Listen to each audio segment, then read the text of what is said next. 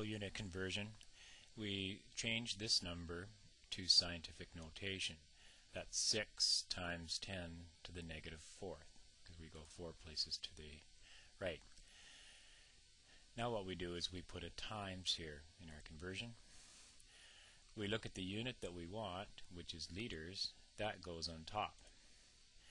The unit that we have, microliters, goes on the bottom. Now we find the one with the prefix. This has a prefix, so we put a 1 beside it. The prefix micro means 10 to the negative sixth, so we put 10 to the negative sixth up here. We now put an equal sign. We can now cancel out the unit microliters. This answer now becomes 6 times 10 to the power negative 4 plus negative 6. When they're both on top, we add them. That becomes 10 to the negative 10th. The unit that remains now is liters.